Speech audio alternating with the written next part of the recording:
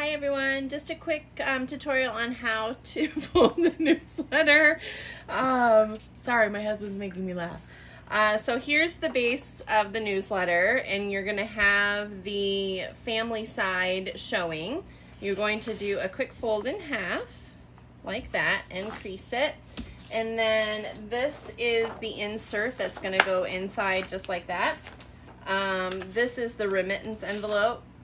If you do this and then put it inside like that, and then you're just going to fold it from the top to the bottom, or from the bottom to the top, and crease it. And then these sticks are in there, and that kind of helps you crease it, because with that envelope in there it can be a little tricky. And then that's what it'll look like when it's all folded. And then you'll take 2 pieces of tape, and you're going to tape each end about 1 inch in, just like that.